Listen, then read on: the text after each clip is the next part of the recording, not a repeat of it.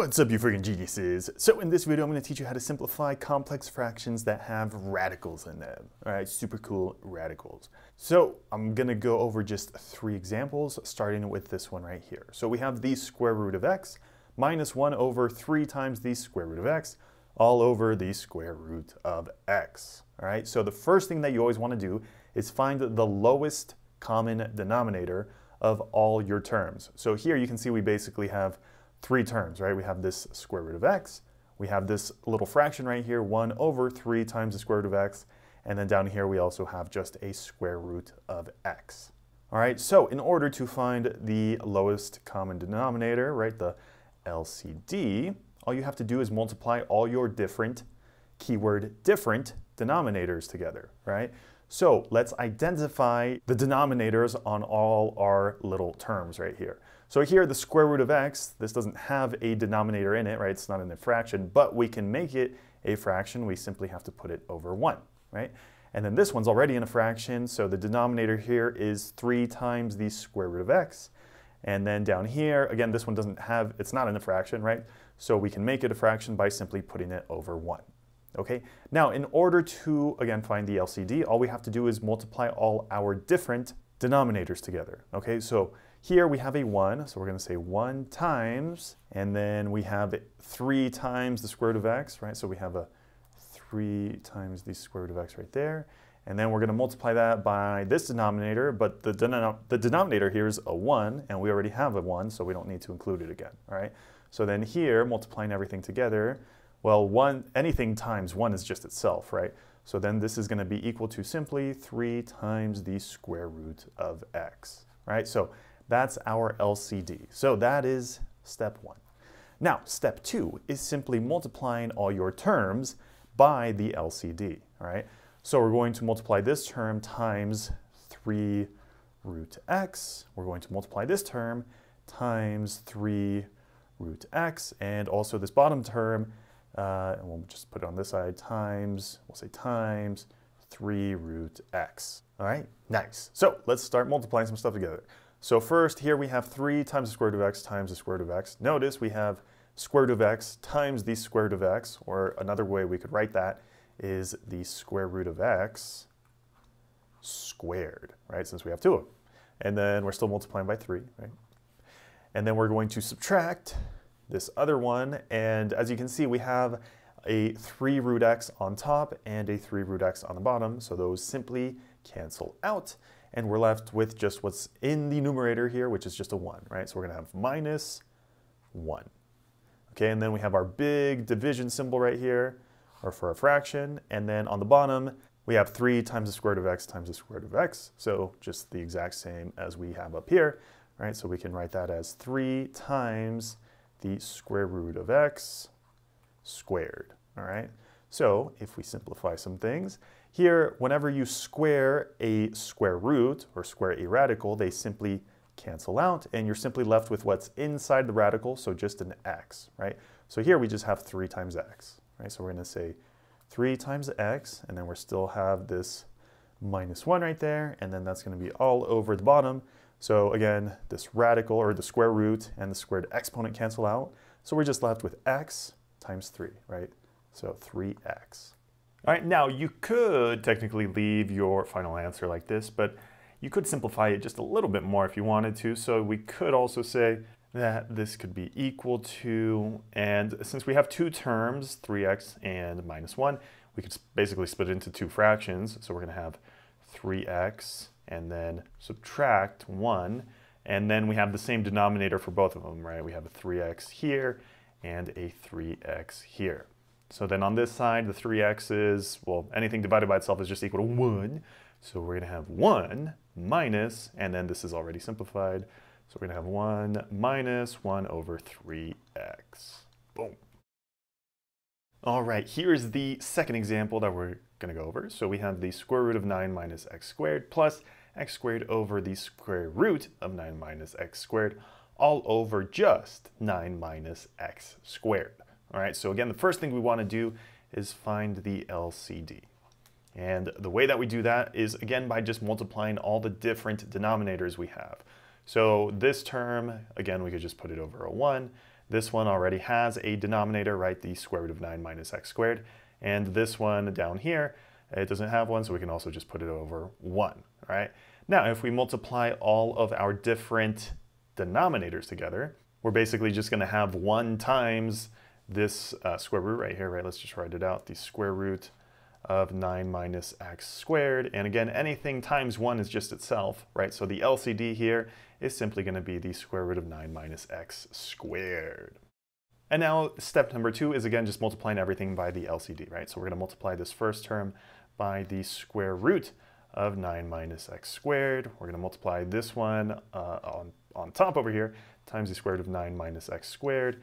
And then we're going to multiply the bottom. Let's just put this in parentheses. So we're going to multiply this whole thing times the square root of 9 minus x squared. All right, so simplifying some things. So on top over here, we're basically going to have the square root of 9 minus x squared, and we're going to multiply it twice. So in other words, we're squaring it, right? And then we're going to add that to this fraction over here, and as you can see, we have the square root of 9 minus x squared on the top and the bottom. So all we're going to be left with is x squared on top, so we're going to have just x squared right there. And then that's all going to be over this right here, which is, let's write it over here, 9 minus x squared times the square root of 9 minus x squared. Now, one little helpful trick here is you can actually rewrite radicals using exponents. All right, I know that sounds horrible, but it's actually going to be helpful in this case. So here, whenever you take the square root of something, it's the exact same thing as raising it to the 1/2 power. Okay, so here we can rewrite this radical, the square root, as 9 minus x squared raised to the 1/2 power. Okay, so again, doing this and doing this mean the exact same thing. Okay, and the only reason we're doing that in this case is because, as you can see, now we have the exact same thing in these parentheses, right? We have 9 minus x squared and 9 minus x squared. So to be able to work with it a little bit more cleanly, that's why instead of using a radical symbol, we're going to use an exponent. So then this is all going to be equal to, let's see, here we are squaring a square root. So again, that means the square root, or the radical, and the squared exponent cancel out. So we're just left with whatever is inside the radical, which is 9 minus x squared, right? So we're going to have 9 minus x squared. And then on top over here, we still have plus x squared. So we're going to say plus x squared. And then that's going to be over all of this. Now, as you can see here, with this first set of parentheses, 9 minus x squared, we don't have an exponent, but we can give it an exponent, right? We can say that this is the same thing as being raised to the first power, right? Because raising anything to the first power doesn't change it, right? So this is still just 9 minus x squared. However, that's helpful in this case because now you see we have two exponents, right? We have this one and this 1/2. And they also happen to have the exact same base, right? They both have this 9 minus x squared and 9 minus x squared.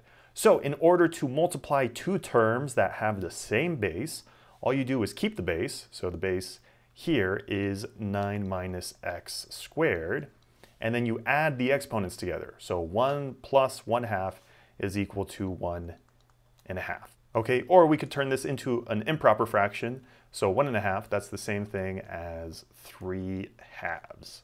All right, so in order to simplify this one last time, here on top we have 9 minus x squared plus x squared. So you can see this minus x squared plus x squared cancel out. So what we're going to be left with is a 9 on top. Thank God. And then on the bottom, we have 9 minus x squared raised to the 3/2. All right, so this is fairly simplified, so this is probably fine. But if you wanted to, you could simplify this just a little bit more. So we could say that this is also equal to, well, the numerator is still just going to be 9. But we can simplify the denominator just a little bit more because this fractional exponent or rational exponent, we can actually apply it to this set of parentheses, okay? So the way that you do that is whatever number you have in the numerator, that's the new power that you apply, or the new exponent that you apply to this set of parentheses. So we could say that this is the same thing as 9 minus x squared, and then this whole thing raised to the 3rd power. Okay, and then the number in the denominator tells you what kind of root you're going to have. So here we just have a 2. So if you have a 2, that means it's just a normal square root, okay? If this were a 3, then this would be a cube root, all right? If this were a 4 in the denominator, well, you'd have a 4th root, okay? So I think you see the pattern here, right? But in any case, this is just a 2 in the denominator, so that means we're just gonna have a regular square root in the denominator, okay? So again, either one of these answers, this one or this one, should just be fine and dandy. All right, here's the last problem that we're gonna do. So we have 1 over the square root of x plus h minus 1 over the square root of x all over just h, all right? So again, first thing we wanna do here is find the LCD, all right? So the LCD is gonna be equal to all of our different denominators multiplied together. So this time we have a couple different denominators, right? So first of all, we have this square root of x plus h, right? So we're gonna say the square root of x plus h, like that, and then we're going to multiply it by this one right here, which is just the square root of x. And then here for this bottom one, again, we could just say it's over 1, and then we could say, all right, times 1, but that's not going to change anything, right? So the LCD here is simply just equal to the square root of x plus h times the square root of x. All right, great. So again, the next thing we have to do is just multiply all our terms by the LCD, right? So we're going to multiply our first fraction by the LCD, which again is the square root of x plus h times the square root of x. And then we're going to multiply this numerator, same thing, right? Times the square root of x plus h times the square root of x. And then same thing down here. We're going to multiply by the square root of x plus h times the square root of x. All right, so now let's multiply some stuff together. So here, as you can see, we have the same thing on top and the bottom, right? We have a square root of x plus h on the top and the bottom, so those cancel out. So then all we're left with is the square root of x times 1, which is equal to just the square root of x, all right? And then we're going to subtract this one over here, and this time you can see that we, again, have two things in common on the top and bottom, right? This square root of x and this square root of x. So then all we're left with on top is 1 times the square root of x plus h, which is equal to the square root of x plus h, all right? Now this is gonna be all over the denominator right here, which is just h times the square root of x plus h times the square root of x. So if you found the video helpful, make sure to leave a thumbs up down below. And if you have any questions, let me know in the comments section below.